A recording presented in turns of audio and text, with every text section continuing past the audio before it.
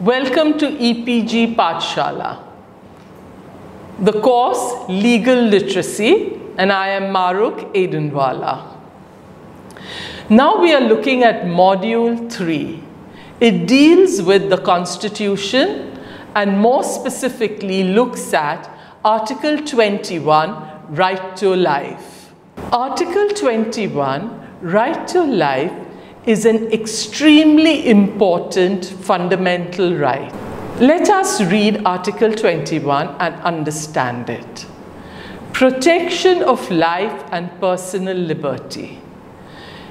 No person shall be deprived of his life or personal liberty except according to procedure established by law. What do we mean by that? By that we mean that if any person's life is to be extinguished, or if any person's personal liberty is to be taken away, it can only be done so by legislation. And that legislation should have a very detailed procedure which requires to be followed before a life is extinguished or before liberty is taken away.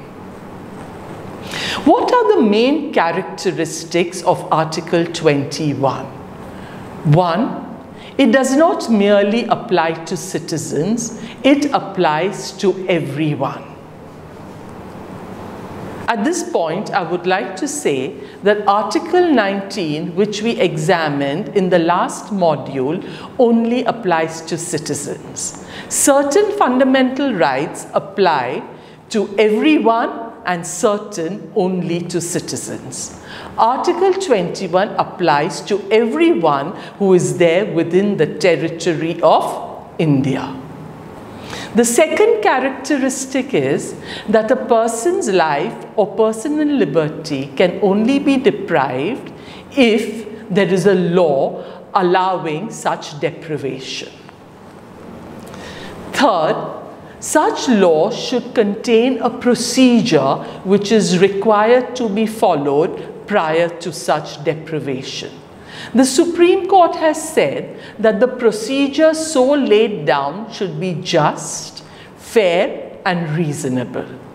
Furthermore, the procedure should be strictly followed. Extinguishing of life and deprivation of personal liberty can only take place under a judicial order. It cannot be done by executive action. Maneka Gandhi versus Union of India is a case where the Supreme Court lays down that the procedure to be followed prior to depriving a person of personal liberty should be right and just and fair, and not arbitrary. At this stage, I would just like to inform you, you must be wondering, what is this 1978 1 SCC 248? Judgments of the High Court and Supreme Court are covered under different reporters. 1978 shows the year in which this judgment was passed. Volume 1 is the volume of the reporter. SCC stands for Supreme Court Cases, and 248 is the page number. So on page number 248 of Supreme Court Cases volume 1 for the year 1978 is contained the Maneka Gandhi versus Union of India judgment. In some slides, you will see the reporter is described as AIR. That stands for All India Reporter. Now let's go back to reading Maneka Gandhi's case. The procedure contemplated by Article 21 must answer the test of reasonableness. In order to be in conformity with Article 14, it must be right and just and fair, and not arbitrary, fanciful, or oppressive. Otherwise, it would be no procedure at all, and the requirement of Article 21 would not be satisfied. This judgment insists that to meet the test of Article 21, a procedure should be laid down. It is not merely laying down the procedure that is important. The procedure which is laid down should be right, just and fair, and not arbitrary and oppressive. Article 21 has been expanded by the Supreme Court to include every facet of life which enables a person to lead a life with dignity. The Supreme Court has repeatedly said that right to life for a human being is more than merely staying alive. It includes many other things, especially the bare necessities of life. Without these bare necessities of life, a life is meaningless. So, the state should provide a human being with all facilities and opportunities which enable a human being to lead an adequate life. The Francis Corelli-Moulin judgment is a very important judgment of the Supreme Court in this respect. In 1981, it expanded and broadened the meaning of right to life. Hence, today, Article 21 is used by lawyers to ensure people are enabled to lead a life with dignity. Please read this judgment very carefully. So, what does this judgment say? It includes in right to life the mere necessaries of life, such as adequate nutrition, clothing, and shelter. It doesn't stop at that. It continues to say, and facilities for reading, writing, and expressing oneself in diverse forms. Freely moving about and mixing and co-mingling with fellow human beings is an important facet of right to life. Hence, everything that enables a person to lead a life with human dignity would fall under Article 21 of the Constitution. So the Supreme Court has expanded this term very positively. The following few judgments deals with the different facets of right to life. This slide deals with right to livelihood. In Olga Teles's case, right to livelihood was included within the ambit of Article 21. Olga Teles's case dealt with pavement dwellers who were evicted without being given an opportunity to be heard. One of the grounds on which the petitioner challenged the eviction was that it adversely impacted the people's right to livelihood. This is what the court had to say regarding livelihood. The sweep of the right to life conferred by Article 21 is wide and far-reaching. It does not mean merely that life cannot be extinguished or taken away, as for example by the imposition and execution of the death sentence, except according to procedure established by law.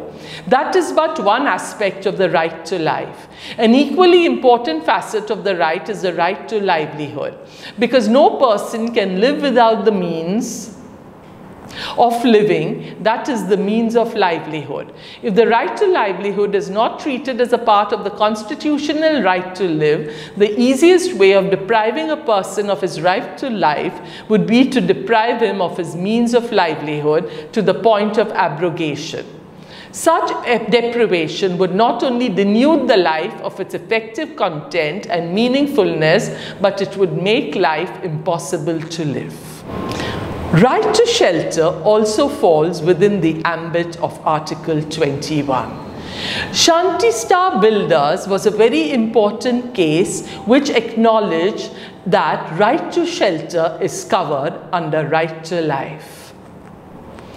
Basic needs of men have traditionally been accepted to be three. Food, clothing and shelter. The right to life is guaranteed in any civilized society that would take within its sweep the right to food, the right to clothing, the right to decent environment and a reasonable accommodation to live in. The difference between the need of an animal and human being for shelter has to be kept in mind. For the animal, it is the bare protection of the body. For a human being, it has to be a suitable accommodation which would allow him to grow in every aspect, physical, mental and intellectual. The Constitution aims at ensuring fuller development of every child. That would be possible only if the child is in a proper home. It is not necessary that every citizen must be ensured of living in a well-built, comfortable house, but a reasonable home, particularly for people in India, can even be mud-built thatched house or a mud-built fireproof accommodation. As right to shelter is a fundamental right, one could ask the question, under what authority do the state agency demolish and forcibly evict those residing in unorganized settlements or what is called slums? It is the obligation of the state to ensure every person is provided with suitable accommodation. Public housing in our country is very scant. Hence, one could argue that if a state does not provide affordable housing to the people, what right does it have to evict them from their shanties? Right to decent environment is another fundamental right falling within Article 21. The Supreme Court has repeatedly said that the right to decent environment should be enjoyed by all in our country. But we are only looking at one judgment. The other judgments are contained in the text, which is also uploaded. The judgment we are looking at is Chamanlal Sahu versus Union of India. It is a 1990 judgment in which it says, in the context of our national dimensions of human rights, right to life, liberty, pollution-free air and water is guaranteed by the Constitution under Article 21, 48A and 51G. It is the duty of the state to take effective steps to protect the guaranteed constitutional rights. At this stage, I would like to say, right to a decent environment is not only a fundamental right, it is also included under the chapter of directive principles and fundamental duties. So, the right to breathe pure air, the right to drink potable water, all falls under Article 21. Right to food. In our country, there were several schemes which assured people of food, but these schemes were not being implemented. The Supreme Court was very upset by the apathy of the state in providing food for the people. Several parts of our country, people suffer from malnutrition. There were also starvation deaths around the time when the court passed these orders. We are only going to look at a portion of the order which the court passed in the PUCL case. PUCL stands for People's Union for Civil Liberties. The anxiety of the court is to see that poor and the destitute and the weaker sections of the society do not suffer from hunger and starvation. It is the prime responsibility, it goes on to say that it is the prime responsibility of the state to ensure people get adequate food. Please see para 7. Article 21 of the Constitution of India protects for every citizen a right to live with human dignity. Would the very existence of life of those families which are below poverty line not come under danger for want of appropriate schemes and implementations thereof to provide requisite aid to such families? Hence, This judgment dealt with streamlining the functioning of the public distribution system to ensure that people at the grassroots got the food and the nutrition they required. Right to health also falls within the ambit of Article 21. There have been several judgments regarding this aspect. But we are looking at Paschim Banga Bhet Mazdoor Samiti versus State of West Bengal. In a welfare state, the primary duty of the government is to secure the welfare of the people. Providing medical facilities for the people is an essential part of the obligations undertaken by the government in a welfare state. The government discharges this obligation by running hospitals and health centers which provide medical care to the person seeking to avail of these facilities.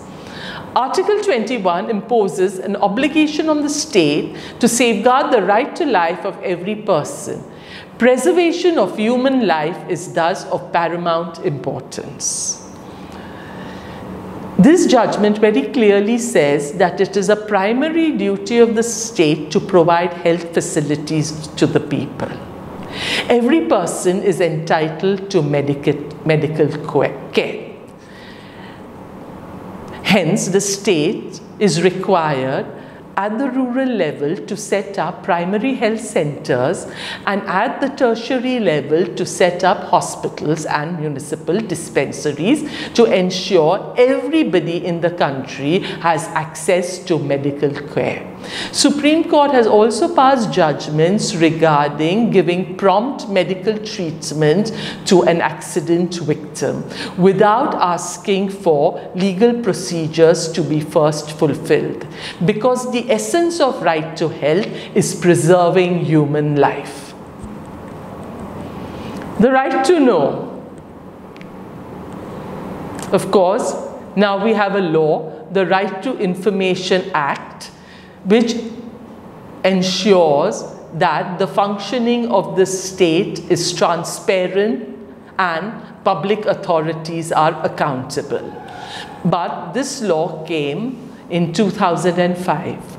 Prior to that, too, right to know was included as a fundamental right under Article 21. In SR Oil Limited, the Supreme Court said, besides the citizens who have been made responsible to protect the environment have a right to know, there is also a strong link between Article 21 and the right to know, particularly where secret government decisions may affect health, life, and livelihood. The role of voluntary organizations as protective watchdogs to see that there is no unrestrained and unregulated development cannot be emphasized. This judgment is very important in as much as it recognizes that public authorities are not transparent in their functioning. Hence, it is very difficult for people to know what is actually happening behind closed doors and in the corridors of power. Hence, this judgment gave people a tool to find out what is happening. The right to human conditions and treatment in childcare institution. As we've earlier said, to lead a life with human dignity falls under Article 21. The Supreme Court has often been called upon to look at the pathetic situations in institutions, housing women, children, or the mentally disabled. This is one such judgment. Vikram Dev Singh Tomar. Please read it carefully. It states that the right to live with human dignity is the fundamental right of every Indian citizen. And so in the discharge of his responsibilities to the people, the state recognizes the need for maintaining establishments for the care of those unfortunates, both women and children, who are the castaways of an imperfect social order. So, in a welfare state, it is the responsibility of the state to take care of those who are unable to care for themselves. The Supreme Court judgment goes on to say that these homes are euphemistically described as care homes. and that they should at least provide minimum conditions to ensure human dignity. Now we are going to look at the judgments which relate to personal liberty. The right to travel abroad and the issuance of a passport was addressed by the Supreme Court in Satwant Singh Sauni's case. The Supreme Court held that the right to travel abroad, under Article 21 of the Constitution, no person can be deprived of his right to travel except according to procedure established by law. Whether the right to travel is part of personal liberty or not, within the meaning of Article 21 of the Constitution, such an arbitrary prevention of a person from traveling abroad will certainly affect him prejudicially. So, traveling abroad and issuing a passport falls under Article 21 of the Constitution. If you want to deprive a person of travel, there should be a law which lays down a procedure and the circumstances in which such person may be denied such right. Right to speedy trial. Right to speedy trial forms part of the right to a fair trial and falls under Article 21 of the Constitution. Please read this slide carefully. In our country, under trials remain in custody for long periods of time and their liberty is curtailed. Hence, right to speedy trial forms an important part of Article 21. Fair, just and reasonable procedure implicit in Article 21 of the Constitution creates a right in the accused to be tried speedily. Right to speedy trial is the right of the accused. Please see para 2, point 2. Right to speedy trial flowing from Article 21 encompasses all the stages, namely the stage of investigation, inquiry, trial, appeal, revision and retrial. This is how this court has understood this right, and there is no reason to take a restrictive view. Hence, it is not only speedy trial, the police too have to conduct a speedy investigation so that the criminal case is completed as soon as possible. Right to a fair trial. Every accused is entitled to a right to a fair trial, which also falls under the guarantee of Article 21 of the Constitution. Right to a fair trial also includes the right to a legal representation. Right against fettering. Fettering and handcuffing is also barbaric and affects a person's right to human dignity. And Article 21 prohibits fettering. Next. Right against solitary confinement. Please read this slide closely. In Sunil Batra's case, the Supreme Court said, if by imposing solitary confinement there is total deprivation of camaraderie amongst co-prisoners, co-mingling and talking and being talked to, it would offend Article 21. Next. Right to free legal aid. In Husainara Khatun's case, the Supreme Court said that the right to free legal aid is a very important part of Article 21 and is an important part to right to a fair hearing. We have seen Francis Coralie Mullin's case earlier, but here it deals with a prisoner. It says that a prisoner should also be allowed to meet his family, his friends, and be able to co-mingle with his fellow prisoners. If for any reason his mingling needs to be restricted, there should be a law which regulates such restriction. So, in this module, we examine Article 21 and more importantly, the broadening of Article 21 by the Supreme Court. We saw the different judgments by which right to life has been broadened to include right to livelihood, right to shelter, right to food, etc. We also saw judgments which related to the broadening of personal liberty.